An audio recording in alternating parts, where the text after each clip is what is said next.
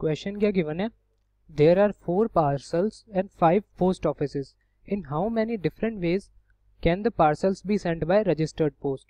यानी हमें क्या दिया है, 4 पार्सल दिए, मैं बोलता हूँ P1, P2, P3, P4, ठीक है।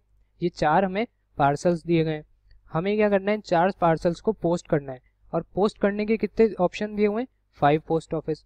तो एकदम बेसिक सा क्वेश्चन है ये। तो सबसे पहले मान लेते हैं पार्सल 1 है, तो पार्सल 1 को पोस्ट करने के मेरे पास कितने तरीके हैं, 5 तरीके, 5 पोस्ट ऑफिस हैं। तो पार्सल 1 के लिए कितने ऑप्शन, 5 ऑप्शन। पार्सल 2 के लिए कितने ऑप्शन है मेरे पास, उसके लिए भी 5 ऑप्शन है, ठीक है। पार्सल 2 के लिए भी 5 पोस्ट ऑफिस, पार्सल 3 के लिए भी 5 पोस्ट ऑफिस, और पार्सल 4 के लिए भी 5 पोस्ट ऑफिस। तो ओवरऑल आंसर मेरा क्या आ जाएगा, 5 × 5 × 5 × 5 विच इज 5⁴, ठीक है। एकदम बेसिक सा क्वेश्चन था, बस इसमें ये देखना था कि पार्सल है और ऑप्शंस कितने हैं।